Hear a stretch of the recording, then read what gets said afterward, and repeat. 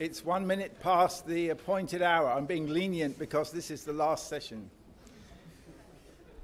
This session is called Scaling Up. You may remember that a subtitle of the conference was Scaling Up to Meet the Challenge. And the talks that we're going to be hearing in the next hour and a quarter are on that subject. And we're going to start with Peter Robertson. Thank you very much, Peter. Okay, thanks very much. Okay, so I'm Pete Robertson. I'm from University of Newcastle, but spent a lot of my career working in government in UK. And representing work by a whole range of different people from all sorts of different sources. But I wanted to talk a bit about scale, and the challenge that for this session is about, as we heard, about scaling up.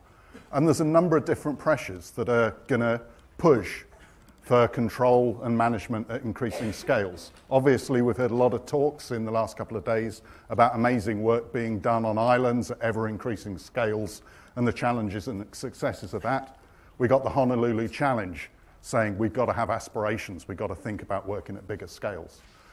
And here, nearer home, we've also got new regulations coming into place within the European Union, which are going to place responsibilities on member states across Europe to start managing and controlling invasive species in ways that many of them haven't in the past. And they're going to raise all sorts of challenges of scale on a continental level that we need to think about as well.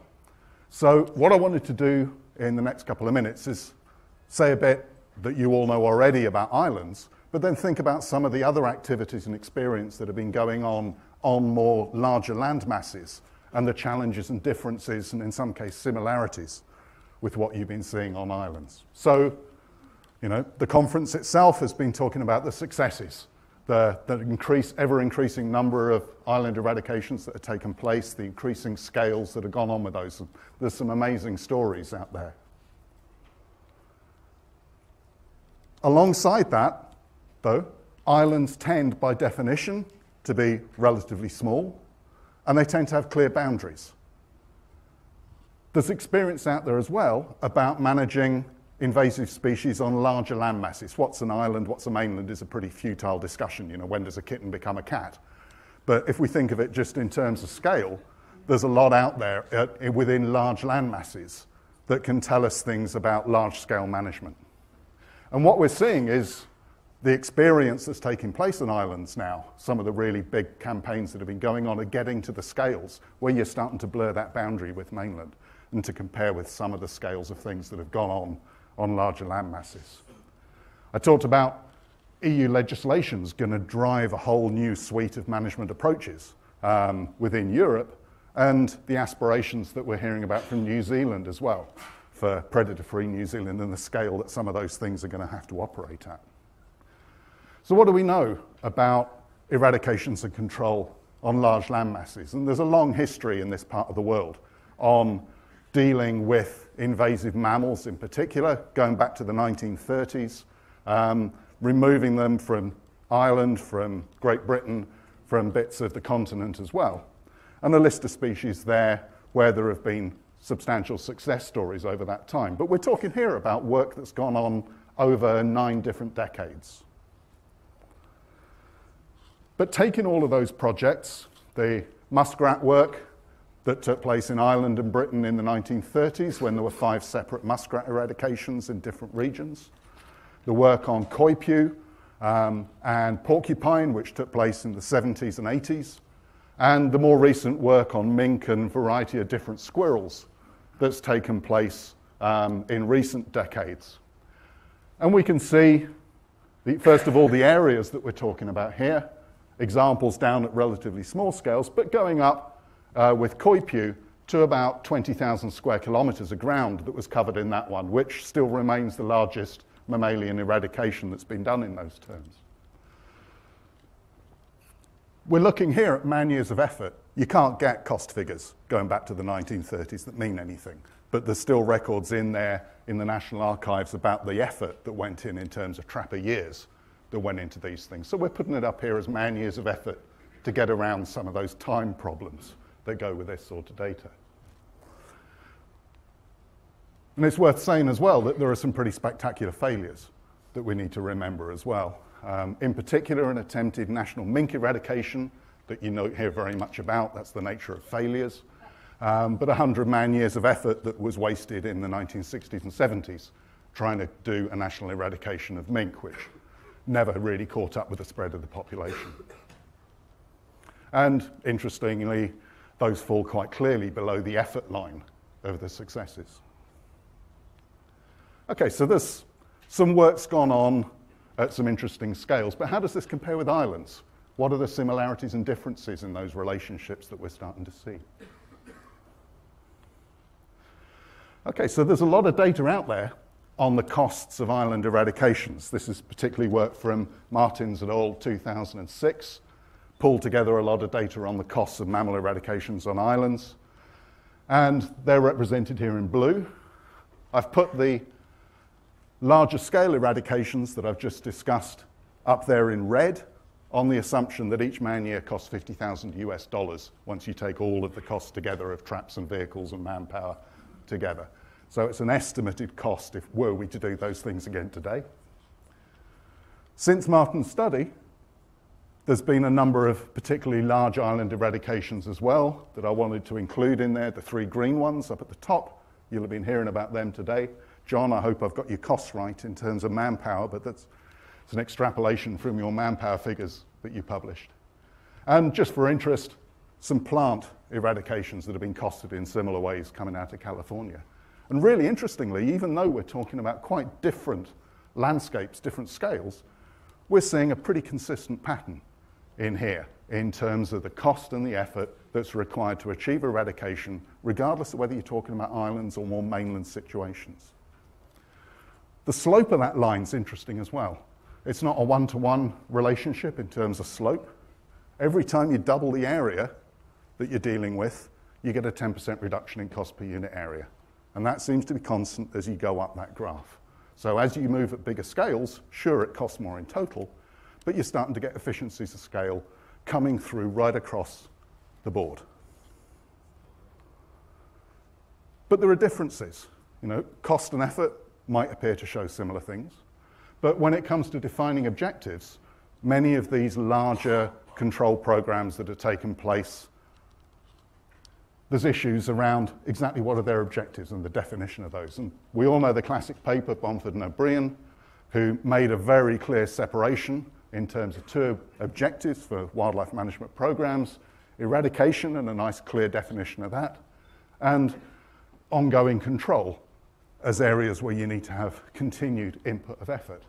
And being clear about which of those you fall into has been really useful in guiding a whole suite of island eradications over the years.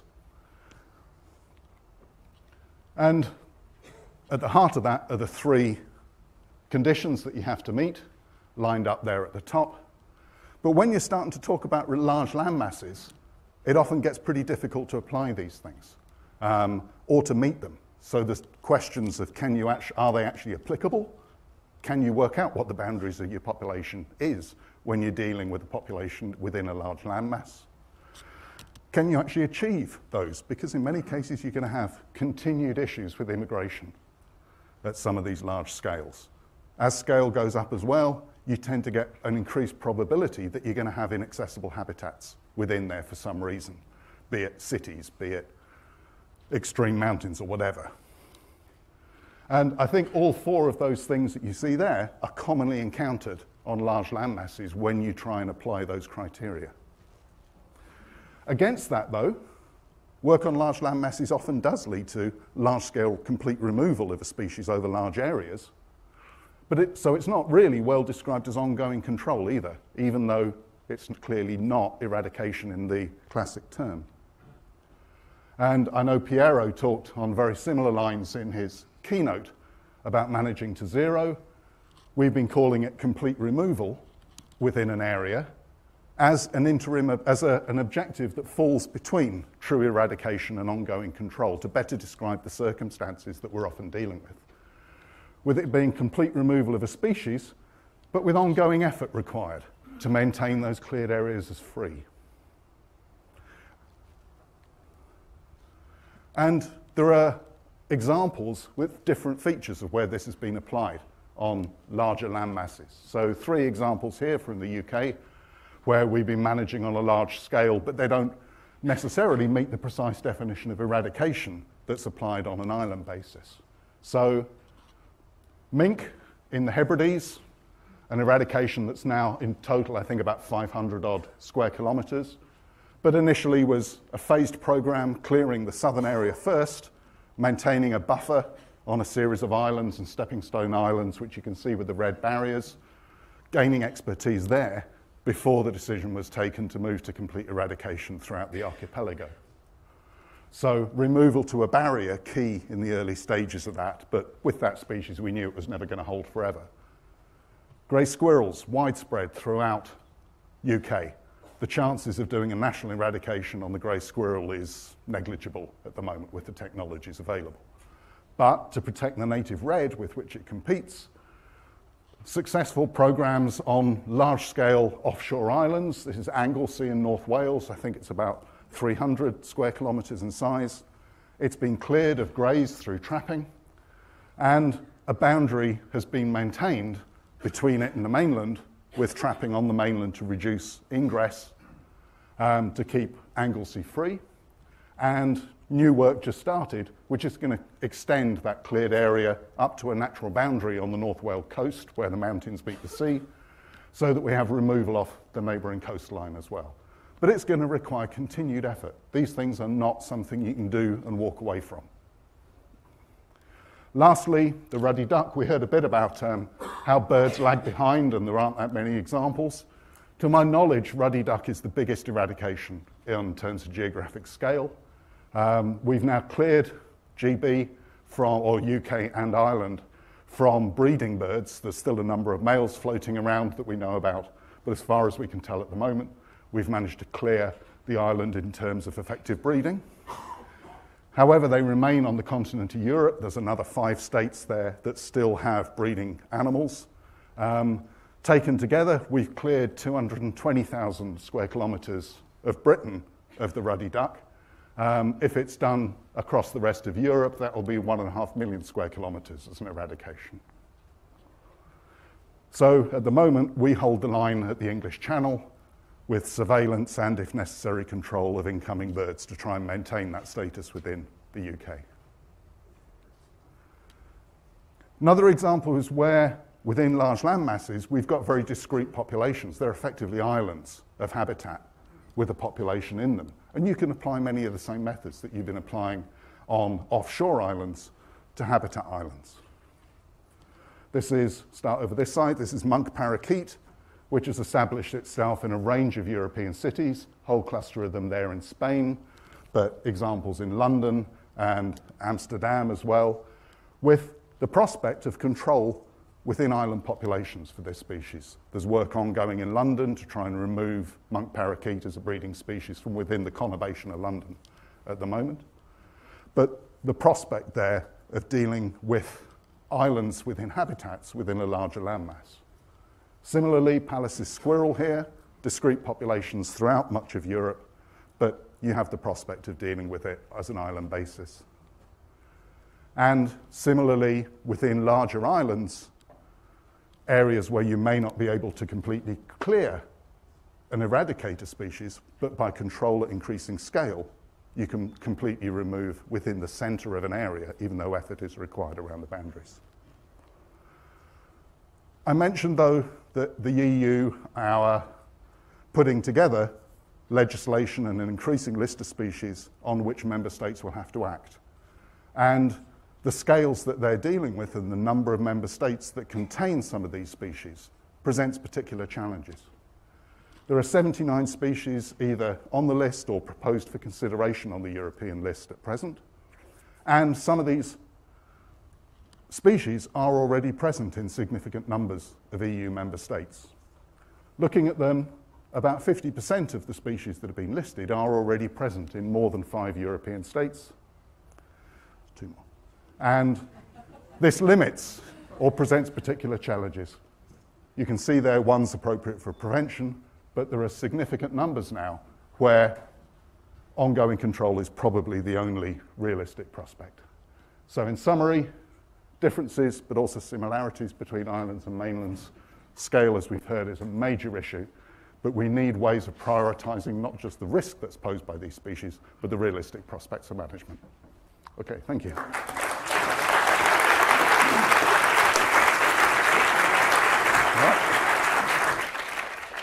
Thanks very much, Pete.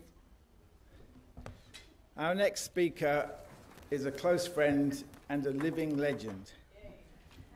And all the more remarkable that he's living because he's spent more time in helicopters, I suspect, than the rest of the room put together.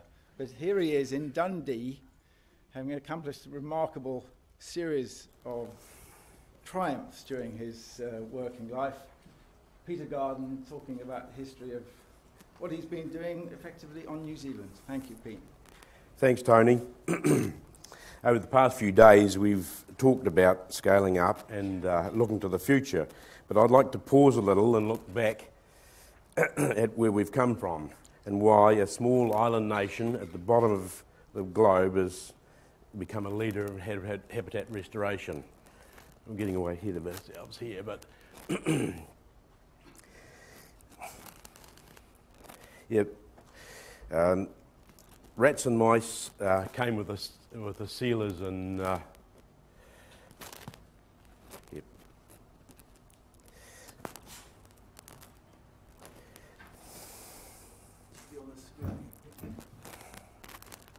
It's on here. Yep.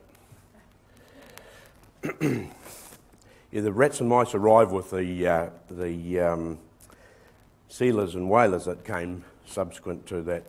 But it was rabbits that first became obvious as pest species, and early aerial application of toxins to control these involved the use of fixed-wing aircraft. However, it was the ship rat invasion of Big South Cape Island and the extinction of several endemic species of vertebrates that sent shockwaves through conservation circles. This disaster led to the increased interest in ecology of rodents and their impact on our native species. A major step in saving our endangered species occurred in 1987.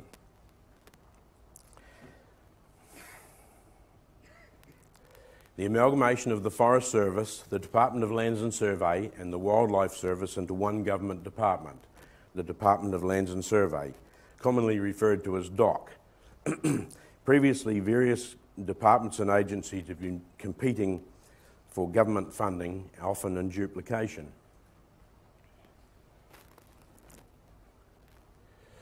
It had been established by Brian Bell and Don Merton after the Big South Cape eruption. There was a need to create safe habitat for the growing numbers of endangered species. Offshore islands offered the best opportunity for this, but many of these had invasive predators that needed to be explorated before reintroducing native wild bird life.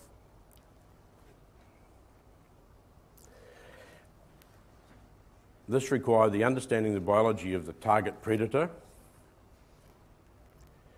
establishing the risks to non-targets, developing treatment procedures, and ensuring sufficient toxins are delivered to every target animal.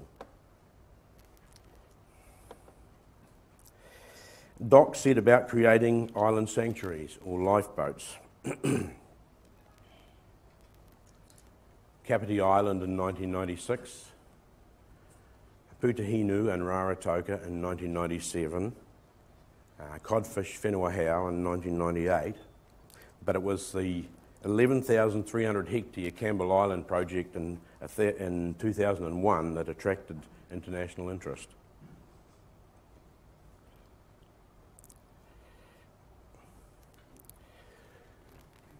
One of the key drivers of the technology in New Zealand have been a dramatic loss of biodiversity. A number of species have gone extinct within our lifetime. The availability of suitable pilots, the advanced and accurate dispersal equipment, the development of blood anticoagulant toxins, and the access to satellite navigation systems.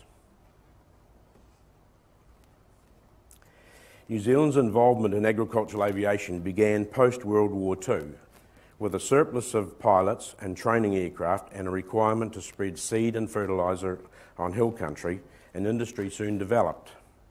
By the early 1960s, a considerable pool of pilots experienced in parallel swath application techniques existed.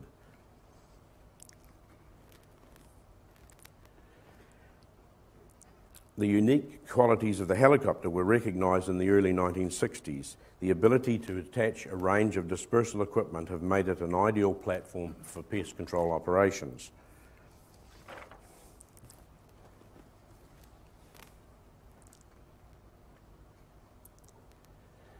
The designing of specialised bait and dispersal and loading equipment,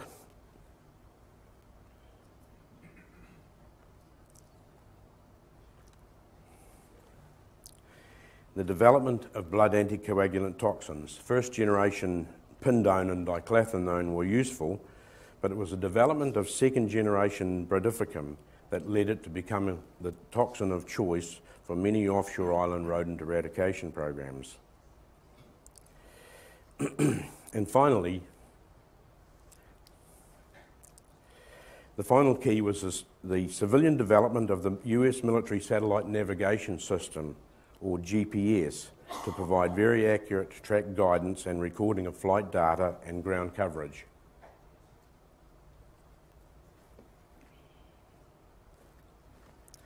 The conservation world became interested, and New Zealand practitioners started taking their skills to the world with advice, experienced staff, equipment and support.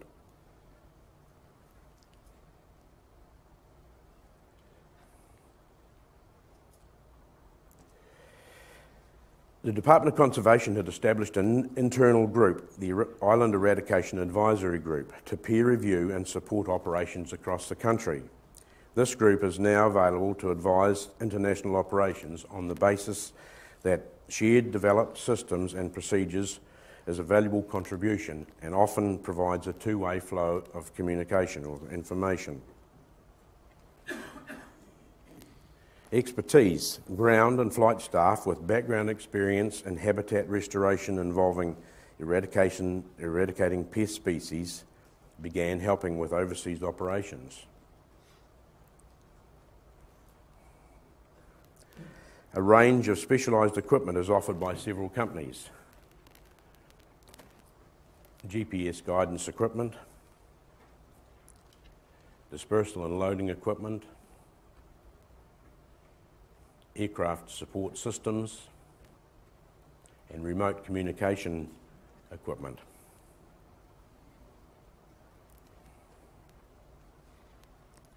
And support is offered with training programs and manual templates, and support in developing eradication projects are offered by some companies.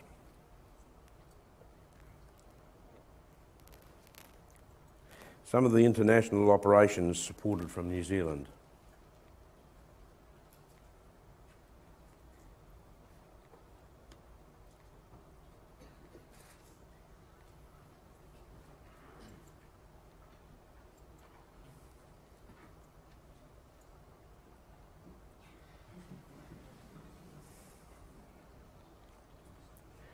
The New Zealand Department of Conservation has now followed international lead in carrying out eradication operations as joint venture projects.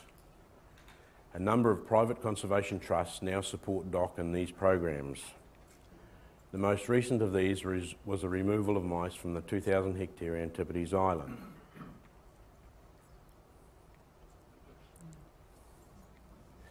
We may have come a long way, but numerous species are still at risk, and there are many battles ahead.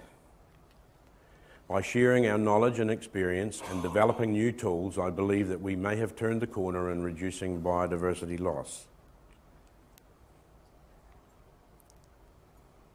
Thank you.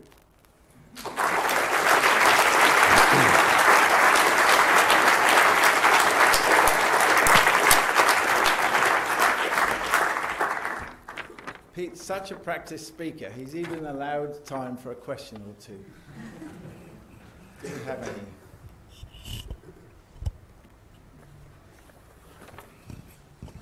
any? Would you, yeah, coming down on your left. Can you just elaborate a little bit on the types of training programs that New Zealand, either DOC or some of the companies, can provide? Well, it's been obvious to us for a while that we've got a relatively small pool of pilots that are experienced in doing these operations, and we know there are plenty of pilots out there who could be trained up to do these projects. The skill levels are there. It's just a matter of upskilling them to accept the specific requirements that an eradication needs over and above a control operation. So we are working on programs to train pilots. Any others? I see none. Okay, thank you very much, Pete. Thanks, Tony.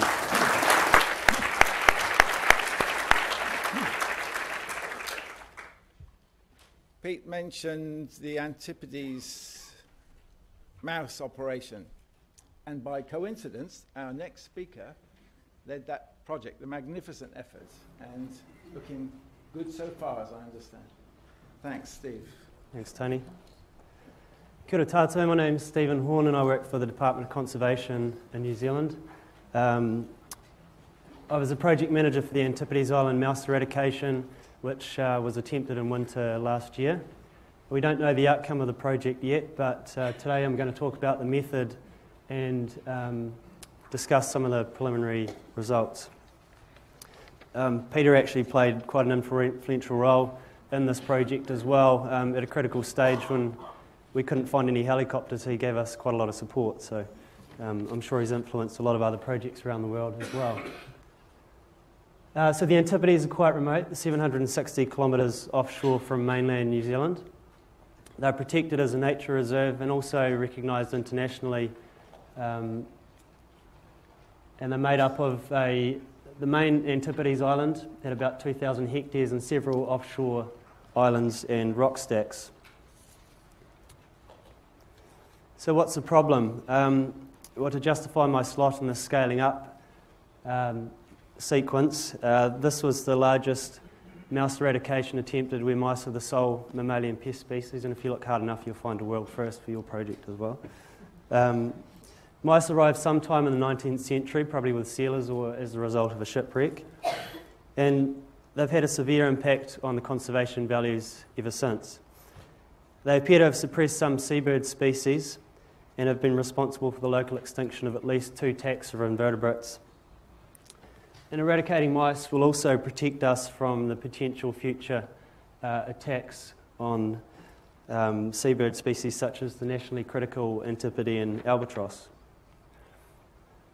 There's 4 endemic taxa of landbirds on Antipodes as well, and they are significant to the project because mice compete with some of these for food, but also they were thought to be at the biggest risk from a baiting operation. And they include an endemic subspecies of the New Zealand pipit, an endemic subspecies of the subantarctic snipe, and 2 endemic species of parakeets, the Rayshek's parakeet with the red crown and Antipodes Island parakeet. In winter 2013, we conducted non-toxic bait uptake trials, and we found that 100% of the mice in the trial area did consume the bait, but we also found that some pipits consumed the bait. However, there wasn't any sign of parakeets, snipe, or giant petrels or skua consuming bait, so there was a lower apparent risk evident from the study. When planning started, mice were only known on Antipodes Island at just over 2,000 hectares, but fortunately, based on previous studies, we were confident enough that mice weren't present on Bollins Island and Archway Island, which provided us a 58.8 hectare reserve where bait wouldn't be spread, limiting the risk to the populations of landbirds. Leeward Island and Audley's Islet were both close enough to Antipodes Island that we included them in the treatment area.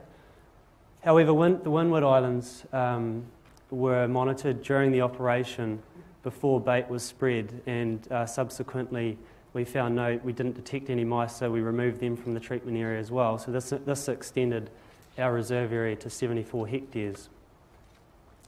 Now, this is one of the most complex, logistically complex projects that DOC has undertaken in recent years.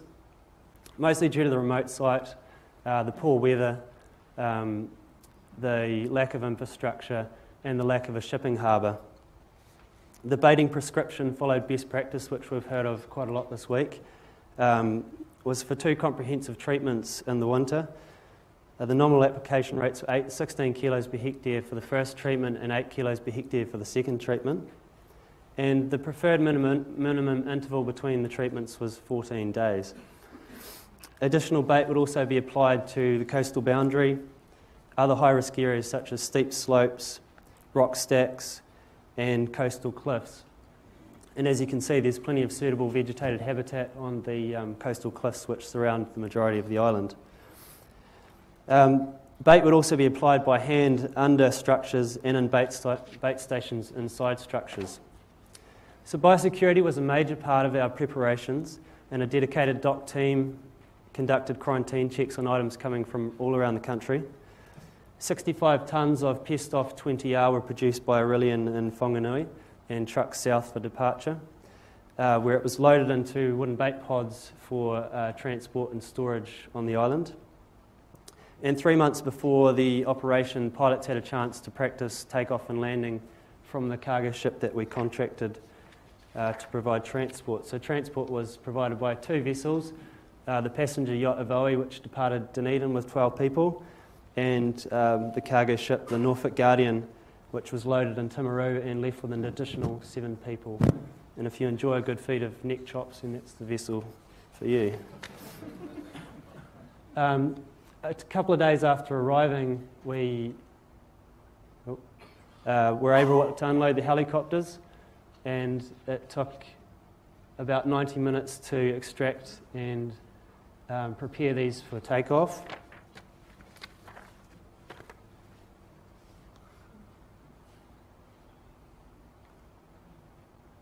And over 12 days of unloading, we completed 250 loads ashore, with only 5 of those days operable due to weather. A big part of the setup was establishing a helicopter hangar to protect helicopters while they're on the island. This included construction of a large wooden platform and helicopter hangar which was anchored by 38 tonnes of water ballast in 1,000-litre tanks, and provided us an excellent basketball court as well as protection for the helicopters. So by day 12, our field camp was established, and the transport vessels departed with the 6 extra staff that we brought down to help with construction. That left an operational team of 13 people, including 2 pilots, a chef, a helicopter engineer, an eradication expert, a GIS technician, and a 6-person bait loading team to manually load the bait, which included 2 of our friends from Island Conservation. So despite being ready by the 9th of June to start baiting, it was a further 9 days before we were able to commence due to the weather. Treatment 1 was completed in 6-part days between the 18th and 29th of June, and treatment 2 was completed much faster between the 8th and 12th of July in 3-part days. The baiting was delayed through low visibility, but also strong winds at times.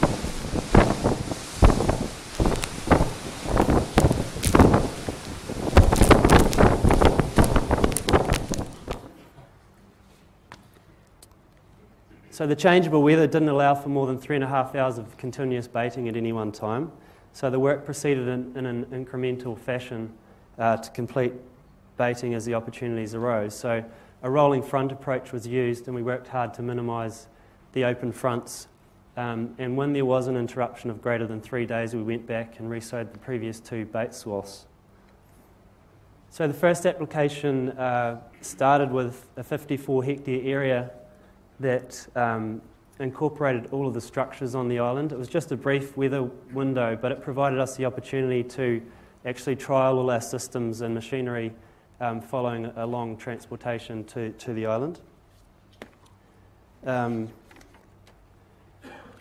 it was quite important to be able to start the hand baiting inside the structures early in the program, because this is where the highest risk of alternative food sources was for mice. And The last mice that we detected on the island in the small amount of monitoring we did around the accommodation area was 20 days after the initial bait application.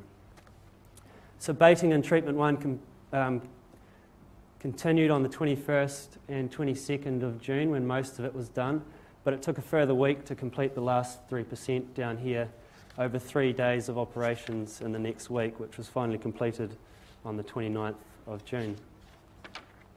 And the DocGIS technician used bait density maps to ensure that we had complete coverage, as you heard David talking about yesterday, to help identify areas where the target sowing rate wasn't met, but it was found that we had comprehensive coverage and no apparent gaps.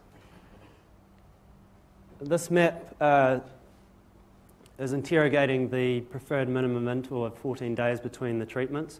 Because it was done incrementally, that varied over the island, but 97% of the island was, had a gap of 16 days or more, with 3% down in the bottom corner that was 10 days.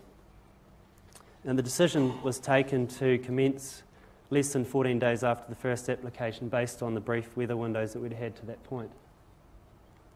Engagement was a significant part of this project, and the establishment of internet satellite availability really revolutionised our ability to communicate the project to an interested public. So there was hard work from a number of staff which achieved a hugely positive result, including 7 primetime news stories in New Zealand. Sometimes it's a bit quiet in New Zealand. And over 70,000 Facebook views on our Facebook page in June. And we also communicated with a primary school up in Northland who sent us a whole lot of letters during the operation, and we responded. And we did a Skype chat with them over the internet as well, which was hugely successful. So some of the operational monitoring included keeping an eye on the Antipode and albatross that were present at the load site. So we placed our bait pods to avoid turbulence for the helicopters to make it as safe as possible for their operations, but also to minimise the impact on the Antipode and albatross chicks which were present over winter. There were 7 chicks within 50 metres of the operational area, and the closest being 15 metres away from the line of bait pods. 6 out of 7 of these successfully fledged in summer 2017, which is 86%, compared to 90% in the study area. So there was no apparent impact. We used distance sampling to look at non-target species, and we found that there was a significant impact on both parakeet species as well as the pipits. But by summer, February 2017, there was a large recovery in all of those species. And a small amount of monitoring that was done, 900 tracking tunnel nights around the reef point area where the accommodation is in February, found no sign of mice so far, so fingers crossed. We did, however, find 2 weed plants in the operational areas in the summer, so that was an important reason for returning. And result monitoring will be conducted in February next year. So some lessons from the project. Important to engage technical advice really early in the project, including non-target species advice.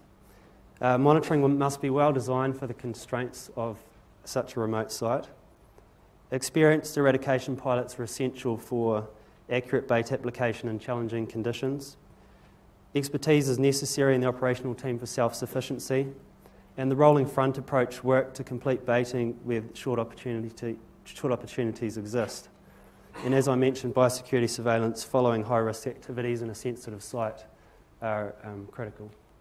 So I'd just like to thank our supporters, the Morgan Foundation, public donors, WWF New Zealand and Island Conservation, and also Aurelian for making this talk possible for my presence here. Thank you.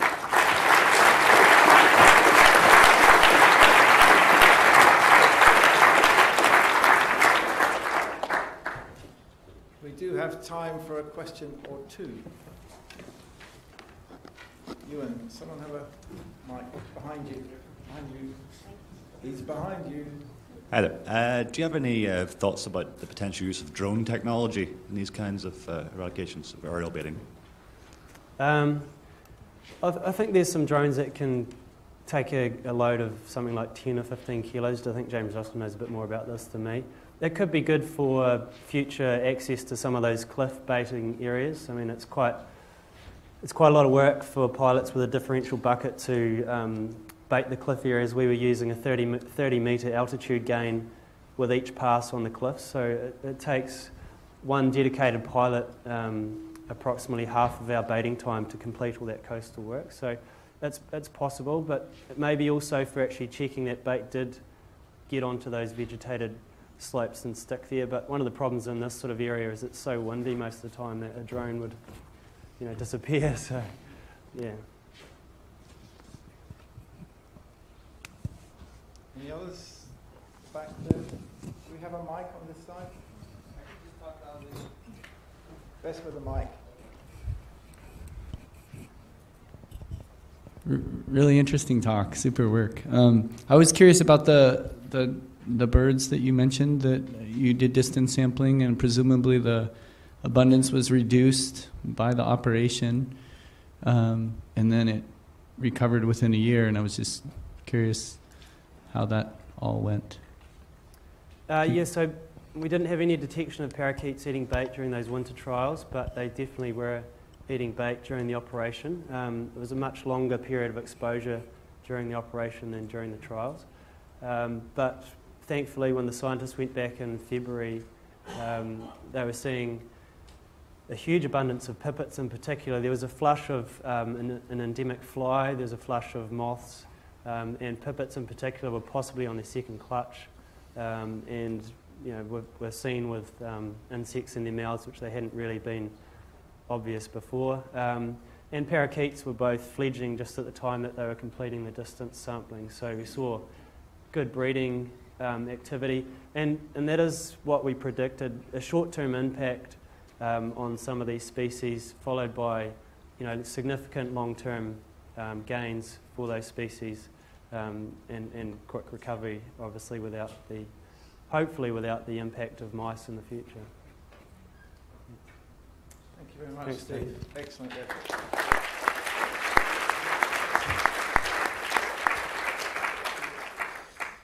Next up, Claire from the RSPB, and appropriately a large cast, because the title of her talk is Married Bliss and Shotgun Weddings, Effective Partnerships for Island Restoration.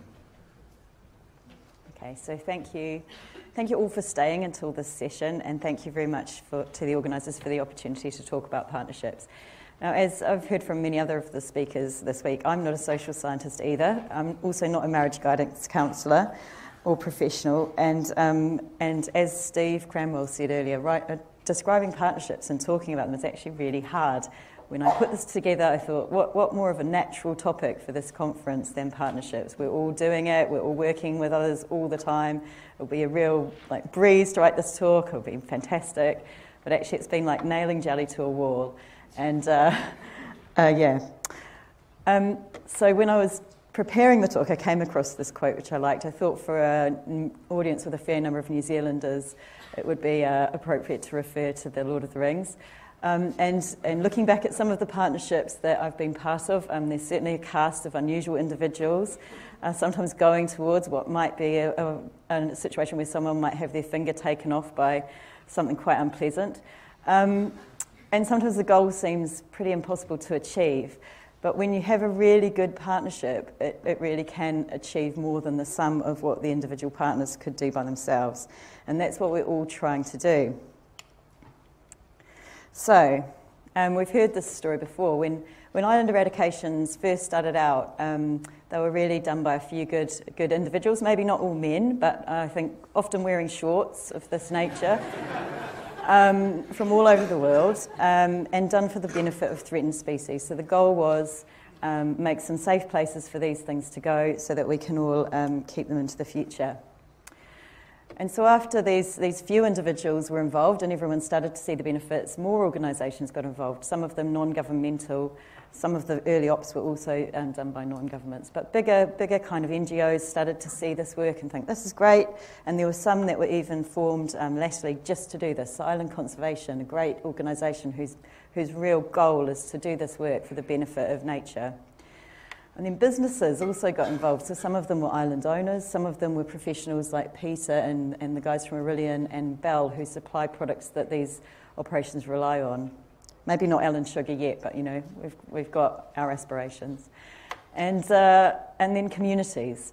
So communities, inhabited islands, like the Cities Project, community groups who have interest in islands, friends groups, have begun to drive these projects. And as James talked about in his keynote, understanding the motivation of those groups, the reasons that they want to get involved in these projects has become increasingly important.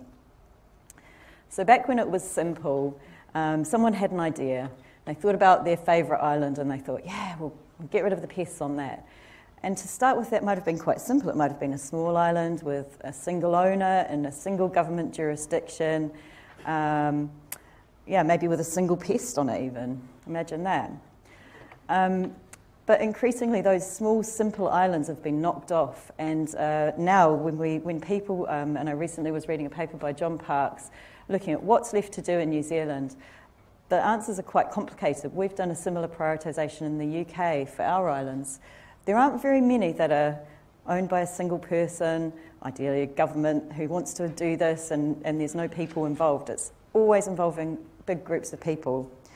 And as we've heard from some of the community projects, the time to involve communities and time to get other partners on board, including sometimes funders or individuals who might support you, is at the start. If people are involved in building a project, they really feel like partners. Now, there's a question about what are partners and what are stakeholders. And there are lots of definitions, as you might imagine, not limited to this area of work. But one that I quite like is a partnership's an agreement between two or more organisations to achieve a common aims, or I see it as partners are the people doing things with you. They're involved in doing things. Stakeholders are a much broader group. That can be any person or any organisation affected by what you're doing. And interestingly, I saw that in the PII, the Pacific Invasives Initiative guidance, there is guidance for a stakeholder analysis, but it doesn't really mention how you choose which organisations might be your partners, which ones you might choose to have that deeper relationship with. And I think that's something that we maybe want to explore. What's also of interest is that funders are also increasingly interested in partnerships.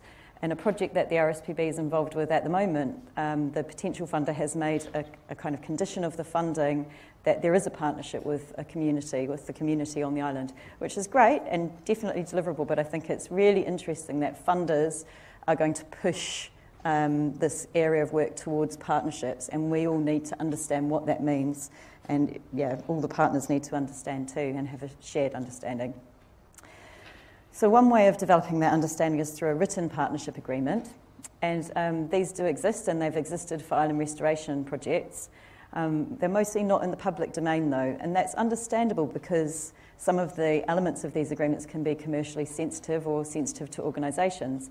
But having access to good templates for these could be very useful in the future. And sometimes a separate agreement isn't necessary, so partnerships can be described within the project plan, or they can just be much more kind of fluid, and just a handshake might be enough for some organisations. However, if you are going to have a partnership agreement, or even if you're not going to have a written one, the types of things that appear to be important in good partnerships are the things I'm going to talk about now. So it won't surprise anyone that communication is one of the basics of partnerships, but it's also something that can go horribly wrong pretty quickly. I've become aware, I'm from New Zealand originally, I've lived in the UK for quite a long time, but I've become aware that New Zealanders are known for being frank, and that the level of frankness that we accept as normal is quite different from the level of frankness that other people might think is normal. So sometimes we have to temper ourselves or be aware of the cultural context we're working in, and sometimes the type of communications we might have amongst ourselves may be completely inappropriate to have with others, and they may drive partnerships off course. in small communities, one of the projects I've worked on was the Henderson Islands eradication attempt in 2011, and the Pitcairn Island community was a partner in that with us. And that's a community which has only less than 50 people in it, and yet communicating with them was surprisingly challenging. So obviously they're extremely remote, but also they don't read. Well, if we emailed a communication out to one person, that wouldn't be disseminated through those 50 people. The way that we found to be most effective in communicating with the broader kind of group of those people on the island was to get notices printed up and put up outside the shop and in the village square so that people could read them and digest them in their own time. And I think for each community that you work with or each partner, there might be a slightly different way of communicating, which can be frustrating, and it certainly takes time. You also have to consider the amount of communication that you want to do, and also I think being aware of people's different motivations. So some partners may be particularly interested in certain aspects of the project and not so interested in others. Clearly defined roles is important. So in any group of organisations, everyone might think that they're going to be the boss, and I think it's really important to have it clear who's doing the work and who's making the decisions and who's directing. One specific to island work, an area where a few of us have seen differences in this is who's going to prepare the island for the eradication. So, where you have a local partner and you might expect they're all geared up, they're going to cut all the tracks and your team's going to turn up and do the operation, well, that can go horribly wrong unless you're very, very clear on what you expect. Likewise, if you have local partner staff that are going to be integrated into your team and you expect that they're going to do exactly what the rest of your team are doing, that can also go horribly wrong in practice. So I think making sure that in any partnership you describe the roles you expect people to do and you just keep saying it and make sure that everyone's very aware of expectations is important to make things go well. So leadership, staffing and personalities. So this can be quite sensitive because it's hard to admit that one person might be making a partnership go wrong, but that can happen, and surprising that might be to many people, I'm sure. People who are very driven to achieve an eradication project may not be the best people to form collaborative partnerships which may require compromise. And if you are an organisation working in a partnership, I think it's important to have your eyes open about where the wheels might be falling off. It's also true that partnerships are formed between organisations in the world, in this modern world, but they're also made up of individuals. So if you're an organisation with staff turnover and you've made a great partnership with 6 organisations, you change the staff member involved in that, they may change the dynamic. So this is a plea for, I think as Xavier Lambin said, if you have a project with lots of changes of funding, changes of staff, these should raise red flags for your partnerships, and you should expect to have to invest more time into those. And also for organisations doing this work, maintaining staff continuity is a really good thing. So so shouts out to those organisations who can do that for a long time. Clear expectations. So I think in the eradication world in particular, what happens if the operation fails? We don't want to plan for failure, we all need to plan for success, but I think it's important to be clear about what will happen if it goes wrong. For Gough Island, we've been asked questions about if it fails, will you be able to come back and do it again the next year? And I think having those conversations are really important because if it does go wrong, the last thing you want is all your partners pointing fingers. What happens if you succeed? Who's going to continue the work? Who's going to do the biosecurity? Getting those agreements early on is vital. And finally, money. So, in the new world, I think it's increasingly unusual that all the money comes from one place, and there can be a lot of concerns amongst different organisations about who's going to own funding sources into the future, who's going to maintain donor relationships. And all those conversations, again, should be spelled out or at least understood early to avoid a lot of problems. Now, as I'm not an expert on partnerships, all of you are working in partnership, I think, now. I've heard the word so much this week. all of these operations and more wouldn't have happened without partnerships. So this is something that's becoming bread and butter for us. But I think it would be really useful to, certainly to me, if I could easily access templates that other people have used to form partnerships, to form their advisory groups, how you manage these kind of interactions. And I think this is, alongside the science of eradication, which so many people in this room are experts at, the art is becoming increasingly important, or the social science. Everyone's got to take a drink of the Kool-Aid, which James mentioned in his talk. Thank you for listening, and good luck with all your partnerships. You'll need it, but they're well worth having, and through those we can all deliver more. Thank you.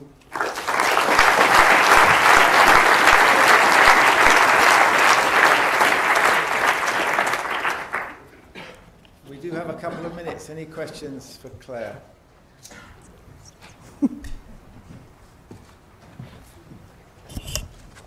Along the side there, yeah, thanks. I'm glad that you mentioned the worst case scenarios and what if you fail, because I think an approach we've been adopting has been bookending. So looking at worst case, best case scenarios, and it's most evangelical folks only think about the positive, great outcomes, and can get a bit of a shock when things fail. So I think bookending is pretty good. The other technique we're using is outcome mapping and outcome harvesting. So log frame traditionally looks at attribution, but outcome harvesting, outcome mapping look at contribution. That really helps because people get very jealous about their territories, so that helps with a partnership approach. Just an observation. Oh, that sounds brilliant. Thank you. Any others for Claire? Yes, down the front.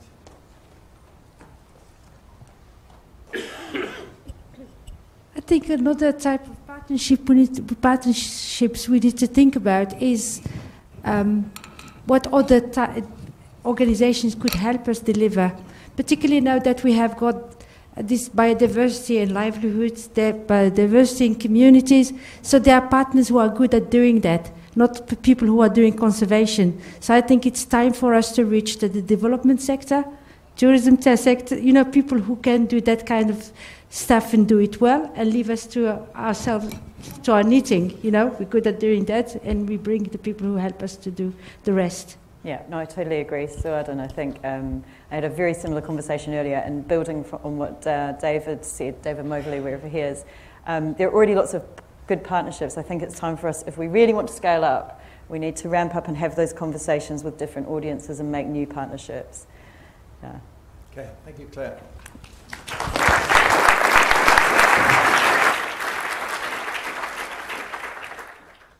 And our last speaker, not only of the session, but of the entire conference, is Steve Cranwell, who you may remember from the first session today. And Steve is talking on multi-island, multi-invasive species eradication in French Polynesia, demonstrates economies of scale. Take it away, Steve. Well, thanks, Tony. You're still here. Fantastic. Okay, well, this is possibly one talk too many for you, and I suspect for those that endured the first one, 2 talks too many for you. But yeah, this is absolutely a highlight of my career. This project, and while I'm sure I'm not going to manage to do it a full service in 10 minutes, I'll attempt to at least paint the picture of what we accomplished. So. This presentation, I just want to take you through briefly the project that was completed in 2015 through a partnership around obviously removing invasive species from 6 islands in French Polynesia. That partnership was one of, well, it was a partnership of many, and BirdLife, the national partner, the Ornithological Society of French Polynesia, or SOPMANU, which makes for a less of a mouthful, and Island Conservation were the key protagonists in that, and I will hopefully manage to highlight many of the others as we go through. So where were we?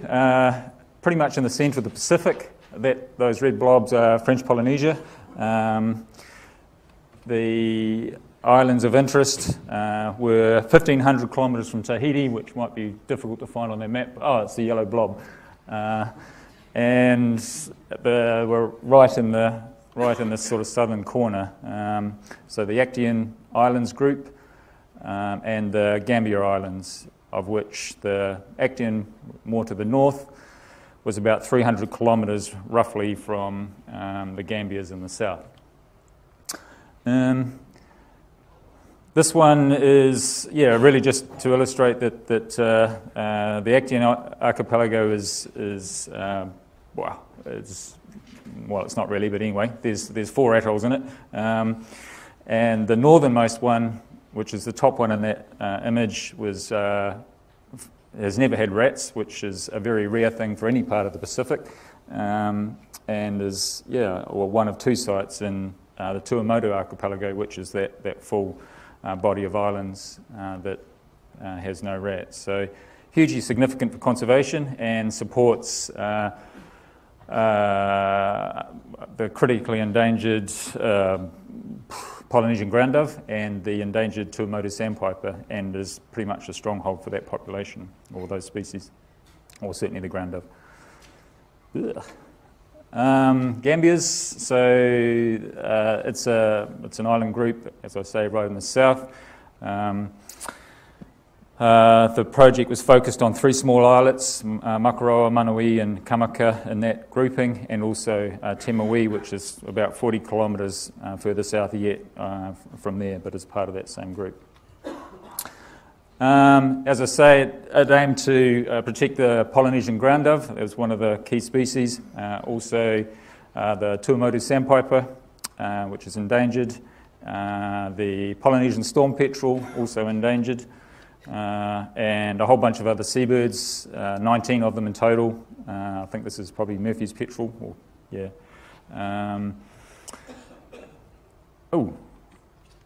Okay, I'm going backwards. And atoll fruit dove, that's near threatened. So yeah, there was a good representation of biodiversity among that island group, those 6 islands. Planning for the project started it kind of started on the back of the first attempt, which was in 2001, and that didn't work out so well. So it was picked up again by a number of partners soon after that, and particularly Sopmanu, who worked with New Zealand Department of Conservation and PII, that saw a research study that was done by Richard Griffiths, who many of you will know, and essentially looked at some of the key issues that were underlying that initial failure, which was essentially the looming problem of crabs in terms of their consumption of bait, and that at least answered the question around what sort of bait quantities are likely to be necessary for the operation. So how did it all unfold? It was as I say, in terms of the focus around this particular operation, there was at least 2 years of solid, or many would say grief, but planning in getting it together. We had about 90-odd thousand tonnes of bait, an insane number of litres of jet fuel, 30,000 I think it was, a helicopter, and the usual buckets and equipment and so on, all of which had to be taken that 1,500 kilometres, well at least, often much further, from Tahiti to these sites. The equipment was offloaded at each site, and as part of that process we also flew the boundaries for each of the islands. The offloading process took about 5 days to complete, because we had to hop around each of the islands, and this is kind of an illustration of that sort of logistical side of things. So as I say, equipment was shipped, not as direct as that line is suggesting. It actually had to stop at probably about 10 atolls en route, and took about the best part of a month before it got to Vahanga, which is in the Actian group, and that was the first point of the offloading process. The helicopter did this island hopping from Tahiti to Ana and Hao before it also ended up in Turea, and magically somehow both the boat and the helicopter were there at the same time. and as well as the crew. So we flew to one of the outermost atolls and then joined the vessel. And then, as I say, all united at Vahanga, where the loading commenced. And then from Vahanga, it went on to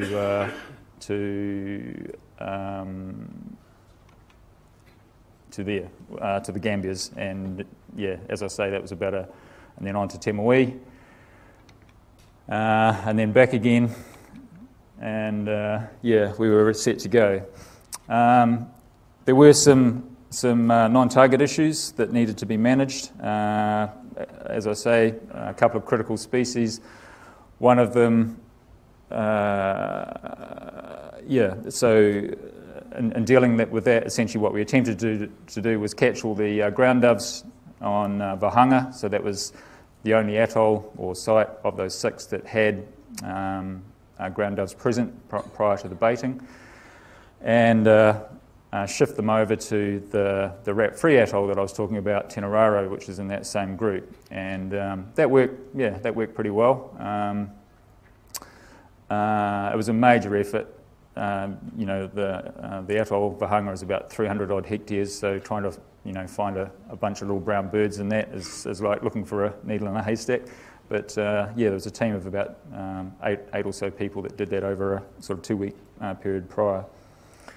And the other one, the Polynesian, the Tuamotu sandpiper, that was present, but in very low number, and more significantly, it was present on other atolls in far greater number, fortunately. So in terms of a population impact from baiting, that was never going to be particularly high. So while we tried to minimise the risk to them by obviously take them off as well, we couldn't actually get them all. Okay, yeah. So yeah, the baiting commenced, and essentially that was following the best practice guidelines that were developed. Yeah, not long before this operation took place. Those are the best tropical guidelines, I should say, and yeah, it was able to benefit from that knowledge of Henderson, Palmyra, Palmyra, but Wake and Enderbury, which were a particular focus of those reviews. It involved 2 applications of 30 kilograms a hectare, and there was a period of about 18 days between the first and the second application, and we used Bell Labs wet bait formulation. Yeah, flying donuts is complicated, so as you can imagine, there's a huge proportion of edge, obviously, to interior, and you've got all these little wee motu that essentially, islands in themselves. And so to manage that, we divided it into blocks, and that worked pretty well. There's only obviously a number of straight lines that you can fly on a circle. The operation struck a whole heap of challenges. One of them was coconuts, and as I say, in the northern group, Action had an active copra plantation, and that meant that there was loads of coconuts. So to deal with that, which was obviously an alternative food for rats, to deal with that, we pretty much set the island on fire, but in a controlled fashion, and burnt as much of the coconut as we could, but inevitably we were unable to get it all. In parallel, we were also managing cats, and that was largely through a trapping effort, some hunting, and that occurred over the one month period of the operation continuously. Ideally, we would want a longer period for that response than we had, but it proved successful. There were a number of issues that needed to be managed around crabs in particular, so the traps were unbaited, they were raised. Yeah, and I think probably we also ran trail cameras in parallel, just as a way of obviously tracking what cats were present, and we were able to account in terms of the trapping for all of them, bar one. And but as I say, that one was obviously not that significant insofar as it perhaps was a walking dead cat from Brodificum, because there was no sign of them in the monitoring subsequently. Rabbits, they're another one. They mostly were mostly impacted by the bait, and 3 or 4 were shot that had remained. Of one of those was a hopping dead rabbit, and the others were seemingly unaffected by the bait. So that was necessary. That was also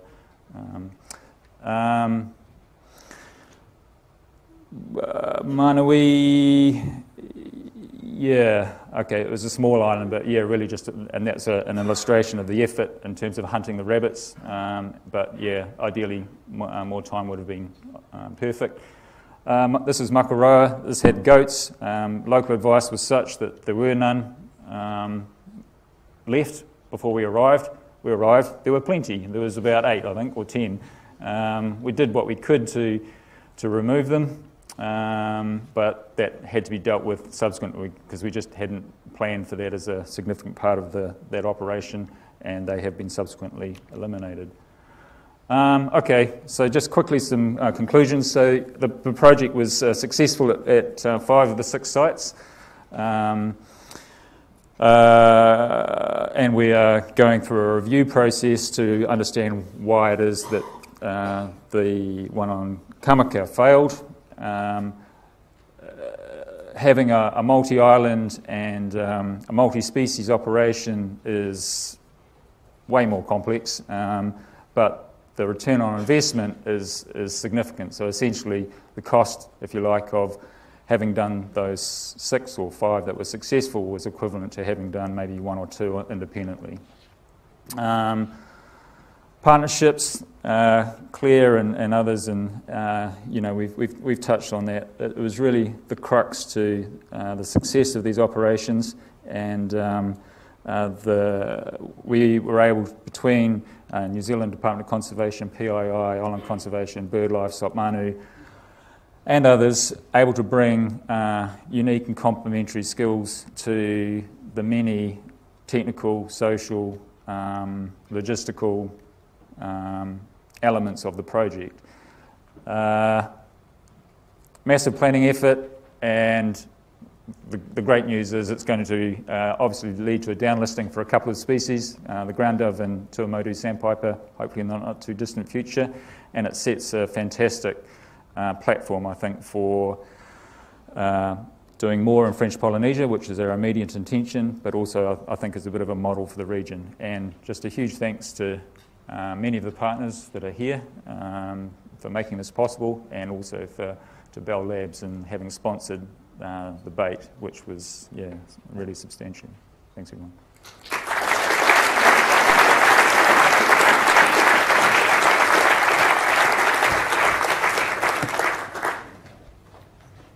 I know people want to get away sharply after lunch, some of you, so I think we'll draw the session to a close there. Steve, thank you so much indeed. 2 valiant efforts in one morning.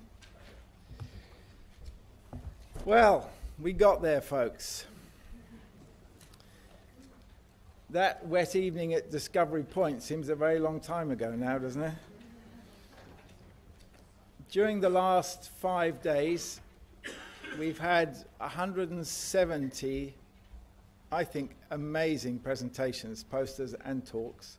Thank you so much to everyone who's contributed to the conference by producing 1 or more of those.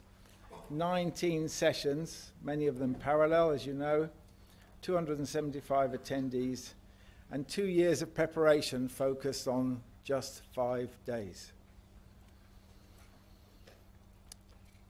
But the conference is not over in that, feverishly, Dick Veitch will be leading a team of people to produce a published proceedings, which will be a very weighty tome. I think equal in size to the last one, so at least we'll have a matching pair. Oh no, actually it'll be three, won't it? I thought it would be appropriate for Dick to come up and just give you a summary of where he is with the proceedings, and no doubt berate some of you who haven't yet put in your paper. Thank you, Tony. Sitting there and listening to Claire's talk, I suddenly realised I'm the man in the hole, in the middle, and I should have had those PR experts behind me along with a few others. I do appreciate that my PR skills are not up with that. We heard earlier in the week how biologists are the worst people for trying to attract funding and other things. However, the proceedings will progress basically in the same manner as they have for the past two conferences, and they now get accolades as being highly referred to. And I feel very sorry for the authors who've made a presentation and then said, I don't have time to write a paper. They don't have time to put their name before the public, and I think they're missing out on a great opportunity. I now have 109 papers in my list. 60 of them have been completed to a point where I can work on with them. The rest are still promises, which I hope will come to fruition. The process from here on is that each paper will be hopefully standardized to a degree. I will get back to some authors to improve graphics in many of them, and then they go out for peer review. I've already identified most of you as one of the peer reviewers of one paper, because even if you don't think you're an expert in some other aspect that you've listened to during this conference, you are perfectly capable of looking at it and saying, what is missing from this paper? What could this author add? What could this author do? I'm doing my best to keep rat people looking at rat papers and fish people looking at fish papers, but it doesn't always work. When that peer review is completed, the paper goes back to the author, and we hope the author will do things quickly to renovate it, and so the process goes on. The plan is to have the book out within 1 year. If it's not, you'll know I'm half dead or something else has happened. Because I'm putting wood turning aside for a wee while in the interests of island invasives. You'll hear from me again.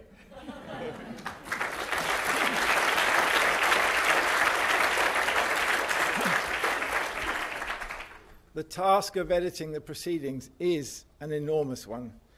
It would be enormous even if the book was a fraction of the size of what I know is going to come out of this. So thank you very much, Dick, on all our behalves. Mick, would you like to come up? We have a very small memento.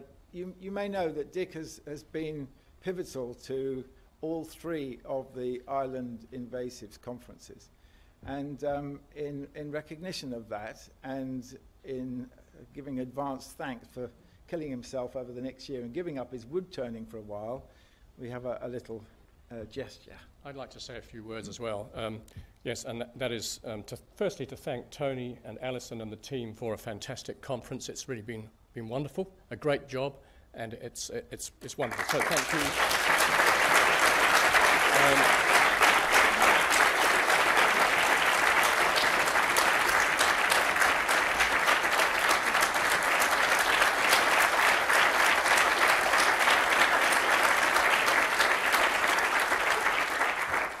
Thank you, and thanks all of you for coming along to the third of these conferences. This series of conferences would never have happened at all without Dick. Dick came up with the idea in the first place. I was then the chair of the Invasive Species Specialist Group based at the University of Auckland. He came to me and others with the idea we should have this conference, and we said, oh, okay then. And then he came to us again about 7 or 8 years later and said, what about another one? We said, well, right, okay. Bit more enthusiastic. And so it goes on. So, and we're now in the third one, and there will hopefully be more, maybe one in Mexico or somewhere would be wonderful. Dick is really the person who came up with this idea. He has been the driver. He's relentless in his work, in the editing. I really think he deserves a huge accolade for all he's done. And I have a little present here from the South Georgia Heritage Trust, which is actually a bird, but you mustn't put a band on this one. But I think overall we need to thank Dick for all he's done and all he continues to do in this field. So thank you, Dick, very much.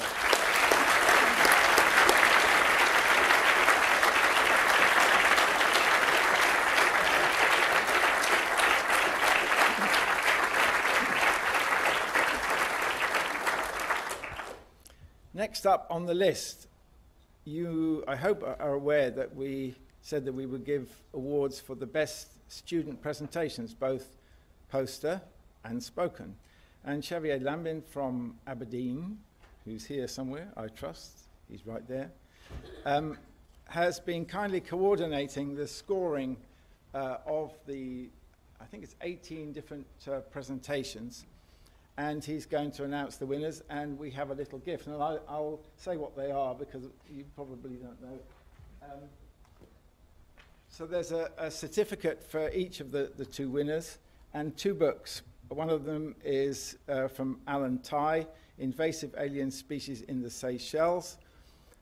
He says, no, it's not from him. You want to explain? Oh, okay. So, I thought Alan had something to do with this. Oh, yeah, sorry. I thought Alan had something to do with it. Okay, fine. Thank you very much for clarifying this. But the name of the book, the title of the book is still the same, Invasive Alien Species in the Seychelles. And the other one is the South Georgia book. Thank you, Xavier. Excellent. So as a community of practitioners and researchers, we not only want to do some great work, some good science, but we also want to invest and develop the next generation, because surely they will carry on the work. So over the last the 4 days, we had 11 judges, who I will name, who have been faithfully attending talk and scoring on the quality of the science, the quality of the presentation, how well the science was framed, or how exciting the results were, and what you like about a good talk. So the people who have been judging the talks were Carol West, Mick Clout, James Russell, Claire Stringer, Laura Bambini, Pete Robertson, Chris Trowell, Graham Neville, Liz Ruffino, and Tom Bodie. So thank you to you all for your work. So then comes the fun bit. So we have 2 prizes, the talk prize and the poster prize. So the talk prize goes to Arnan Pillay for a talk titled Threat to Philippine Biosecurity, Spatial Dynamics of Invasion and Distribution of Alien Frogs in a Biodiversity Hotspot.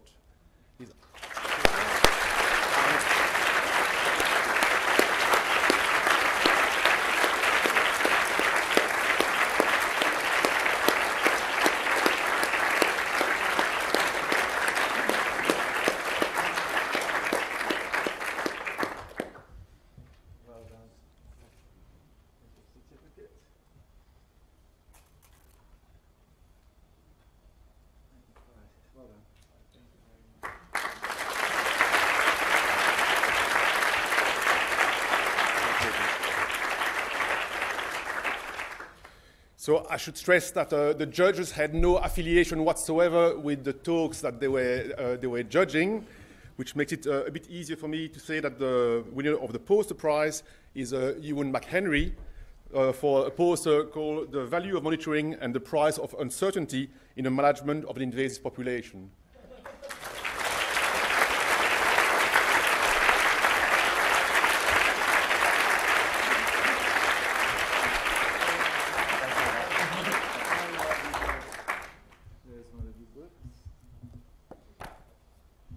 Well done. Thanks very much. Thank you.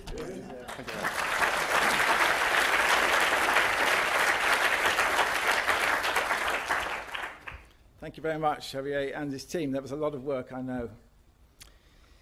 So I just wanted to say a few words now about what might happen in the future. We've already heard reference to the possible next conference. And I'm a relative newcomer to this field, 7 or 8 years.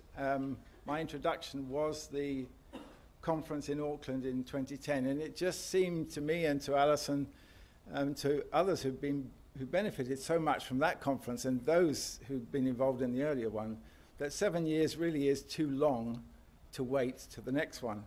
So I've been thinking it would be lovely if we could have expressions of interest at this conference to host the next one, given that it does take quite a lot of time to do it. You can't just say, oh, we're going to have one in 6 months' time.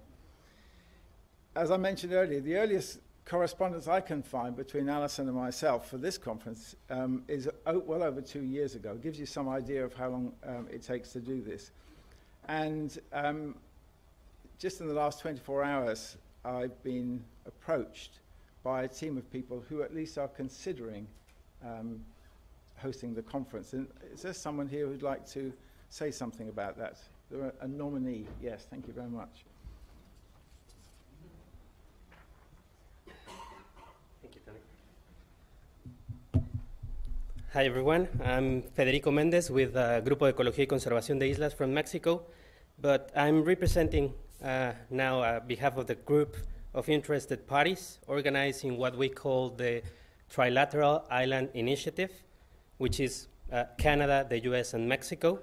There was a poster about it that you might bump into, and we want to share with you our interest to host the next conference in North America, say in 4 to 5 years from now. But we want you to decide where you want to have it.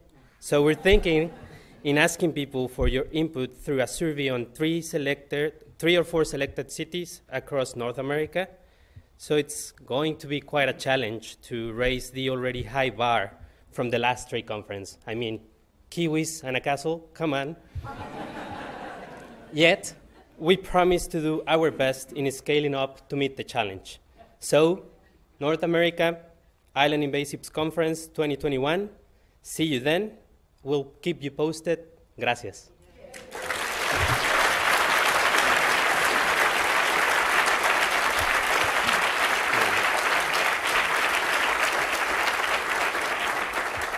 And I would like again to thank Tony and Alison and the rest of the team. So we have some presents, some good Mexican wine. So I hope you like it.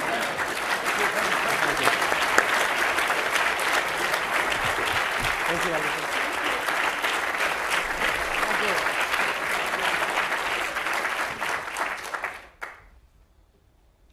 And I should say that both Alison and I are very happy to provide advice, assistance, whatever, for whoever takes on the next conference. I think, well, actually, we've been saying that after 2 years, we're just about beginning to work out how to run a conference. So if we were to do another one, we'd be really good next time. So now, as you will have seen, a conference like this does take a lot of preparation. I am the most visible and probably the most irritating of the team, but I represent a very large group of people, most of whom you will have met, but each of whom have done as much work as I have, and I want to make sure that they get some recognition. And also behind the scenes and over a longer period of time, the program committee has been instrumental in developing the conference, the length of it, the structure of it, the way that we encourage abstracts to come in, the judging of the abstracts, and so on, how we construct the sessions. There's a lot of work that's been done behind the scenes.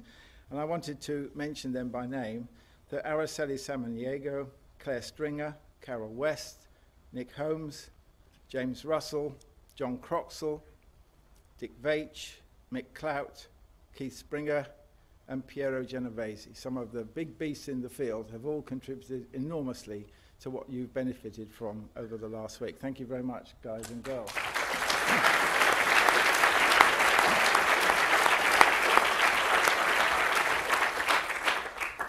And of course, our keynote speakers, there were 7 of those: Biz Bell, James Russell, Ewan Kennedy, Colin Clubb, Greg Howald, Piero Genovese, and Steve Cranwell. Thank you very much, guys and girls. Fantastic.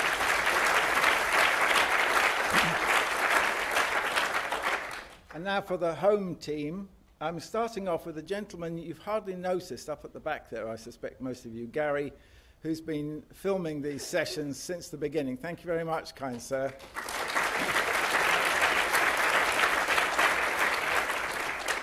And Ollie Prince at the front. Stand up, Ollie. Show us who you are.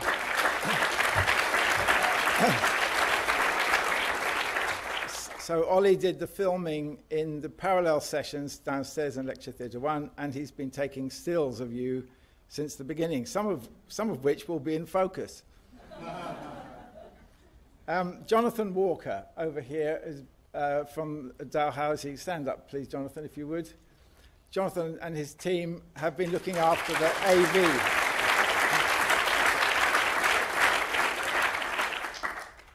All of the audio-visual stuff that we've been able to use has gone flawlessly. Thanks very much, guys. Really good. Much appreciated. Then others behind the scenes, the caterers, reception staff downstairs. Debbie from the Dundee and Angus Convention Bureau, who I know many of you have had contact with over the last months in arranging where you're staying and getting to and from the airport, things like that. So thanks to them. And to Stark Events. Joanna was here for a couple of days at the beginning of the week. Stark Events is the professional company that we brought in to deal with registrations, because we knew that was going to be a really demanding part of the whole thing, and they handled that very well. They also were responsible for hosting and updating the website. Elizabeth Shearer, she is from the University of Dundee and has been working with Alison and I since the beginning to arrange this venue, all of the rooms we've had access to, all of the catering, all of the tables, all of the stuff that's involved with that. Elizabeth has been great, and so thank you very much to her. I don't think she's in the room, is she? No, okay. Then we come on to the volunteers. I think you will have seen them downstairs beavering away in a lot of capacities, and sometimes doing things that you weren't aware of, probably like carrying the poster boards, all 80 of them, in and out of the building. So thank you very much for that. And Sarah Lurcock was the leader of that team. Would all of you, all of the volunteers, please come down and receive the thanks from the people here. Come on, don't be shy. Yeah.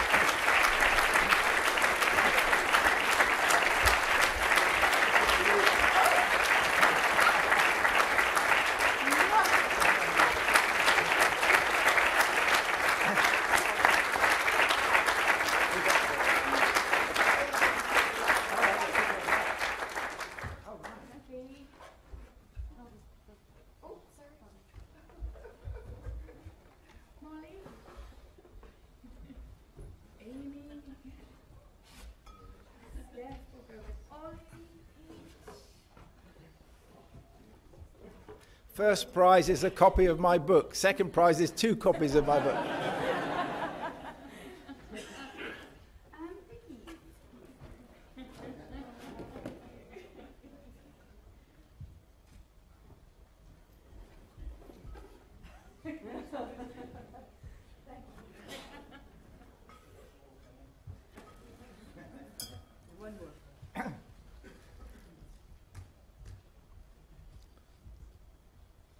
So thank you very much to all of you.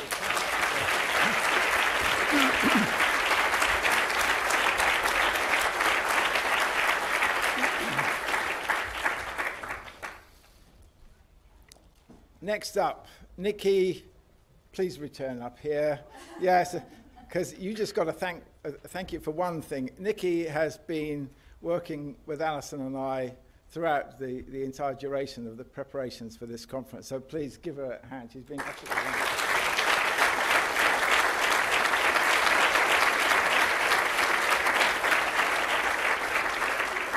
And Mari, please. Yes, I know you don't want to, but Mari has been absolutely fantastic in putting together, well, a whole load of stuff before the conference, but she's the one to whom you've been sending your presentations by email and Dropbox and handing in, if all else fails, handing in the memory stick. So thank you very much.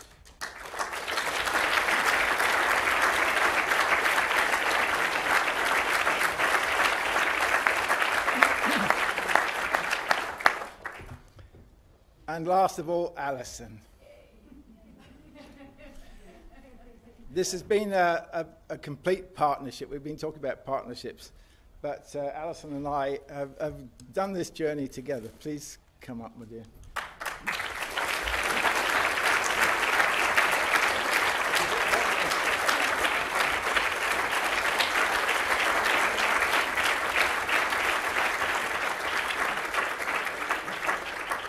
Whoever takes on the next conference needs an Alison. Okay, we've got another thank you to do. You shouldn't look so surprised. This conference actually began, believe it or not, in the Globe pub, which is just down the road from here. And myself and Tony and Elaine Shemelt, who's our Vice Chair of Trustees, were sitting having a Krabby's ginger beer. And Elaine said, wouldn't it be a nice idea to have a conference to really celebrate what had been achieved on South Georgia, try and pass on the lessons, and also to say thank you to the Island Invasives community who had helped us with that project so much. And Tony kind of hummed and hawed about it a little bit for a while and turned it over in his mind. But then he decided, yes, this is a good idea, we should do this. And as soon as he said that, I knew it would be a success. Because what this man says he's going to do, he does. And he comes with inspiration and perspiration. This guy, and I mean it in the absolutely the best way, he's so committed. You know, he works every hour God sends, and you know you can rely on him. And he leads you without you even noticing that he's doing it. And I consider him not only the person who's led us through not just this conference, but also the Habitat Restoration Project, but one of my best friends. And it's been an absolute pleasure to work with him. So I've got a small gift for you, Tony, to say thank you so much for what you've done. And it's a set of 4 charts by Bruce Pearson of South Georgia and the Antarctic. And I hope you really enjoy it.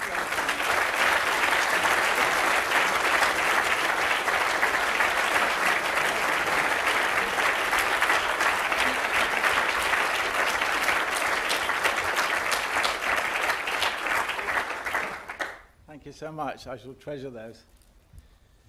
Wow. Okay, so just the last few seconds. You will remember at the beginning I said that the motivation for putting this on was that it would give people a chance to make new contacts, new friendships, new collaborations.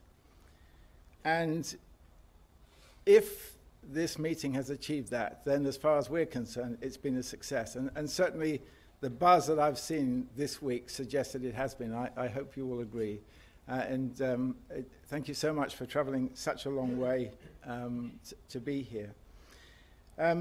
It's been a pleasure and a privilege to host you all here in Dundee, and have a safe journey home. Thank you so much.